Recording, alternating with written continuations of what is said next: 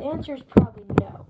So, I'm going to be teaching you how to make your very own Pip-Boy 3000. So, you want to start out with one piece of paper, a stapler. I'm not going to throw that just in case if I get hurt. Another piece of paper. Another piece of paper.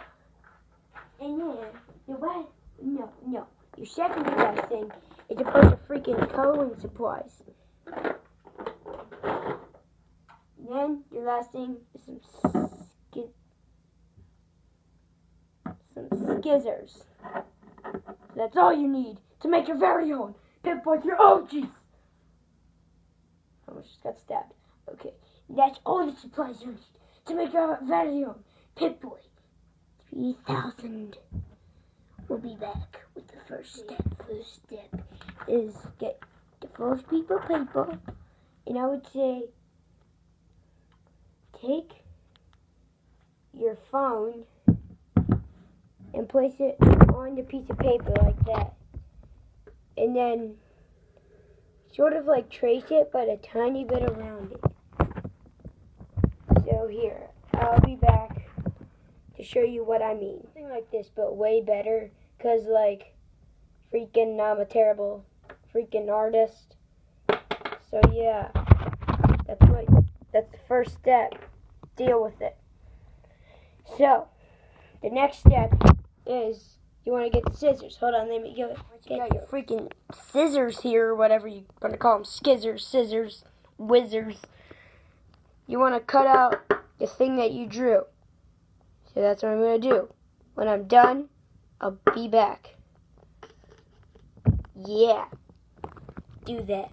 Once you have cut it out, you want to get a green marker, and then here, I'll show you what to write down. It's probably going to be 100% wrong, but who cares? So, yeah. Just like copy the Pip-Boy thing right there. Probably going to be extremely hard. But yeah. Like make a Pip-Boy thing right on the piece of paper you just cut out. Last artist has finished.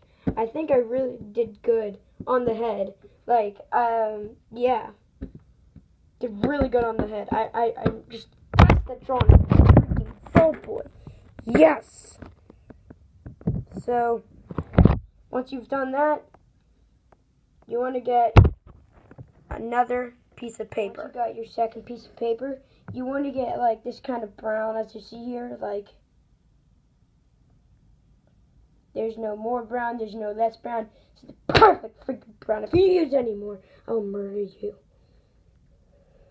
Okay, but now, once you got your second piece of paper, you want to get your amazing draw. Are you kidding me? Freaking crayon dropped! So, I got the crayon. We're all happy now. So, you want to place it right here, and you want to trace it. So, I'll be back when I'm done tracing it. Once you have traced it, the dip have this freaking outline of it. And then, what you want to do is you want to, like, trace around this, but a little bit out. Here, I'll show you what I'm fully perfect. Like my freaking crayon broke as soon as I got right there. That's why it's messed up. So what you want to do is color all this white part in right in between these two lines. So I'll be back when I'm done drawing between these lines. So I've colored it. Freaking, I'm done with you. Stop trying to come back. Okay, now. What you want to do is now cut out by this line right here. So I'll be back when I've done that. And the next thing you want to do is you want to find your little thing that you traced right here. Yeah, it's upside down. At least I think. I was right! Okay, so then you want to get your stapler. I'll be back. Once you get your stapler, you want to like make sure your boy right here, it's in place of it. You want to staple right here, right here, right here, right here. Like everywhere you need to staple down, so this will stay here. So yeah, I'll be back when what I did. It's working best for me is I stapled right here, right here, right here, right here, there, there, there, there. So that actually lets it stay down on every single area. So just look at that. So beautiful. So beautiful. Okay, so once you've done that, you want to get your third piece of paper. Be right there. Once you get your piece of paper, you want to like size your wrist. So then you want to like make one outline and then make another outline. Like here, this is what it'll look like when I'm finished. Like this will allow it to fit perfectly on your wrist, but you want it to actually stay on your wrist and fit. So what you're gonna need to do is like you see right here where it starts getting shorter, you want to draw a line matching up with the biggest line there is. You want to like draw it so it's matching up. I'll show you what I mean. It's pretty confusing. This is what I mean, not this, because the freaking screen was under it. The staple messed me up. So you want it to look like this. So yeah.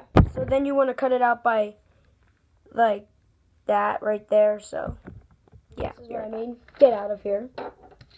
Get out of here. Okay, so this is what I mean. Then what you want to do is make it so this can connect to your Pip-Boy.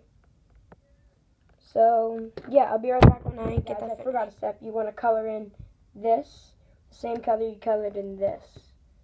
So yeah, I'll show you the final results of this. I colored it in. Then you just want to staple it to the Pip-Boy. Then you'll have your finished Pip-Boy. So you don't need to buy the $200 version one. Jesus, Bethesda. $200 for a hunk of plastic that half the people in the universe will love. Jeez, Bethesda. You make me sick. This is the finished product. So you'll freaking. I'll be back when I get it. Like I was saying, you slip this on your arm just like in the game, and it 100% works. 100% works. 100% fits. It does not twist on your arm. It does not twist on your arm. So yeah, this has been how to build your very own Pip-Boy 3000 fully working. See, look.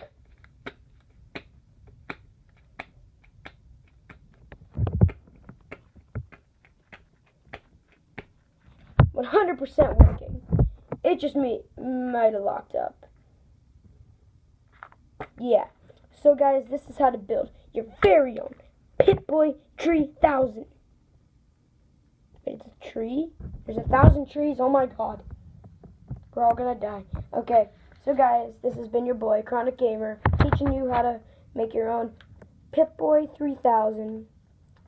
See all you guys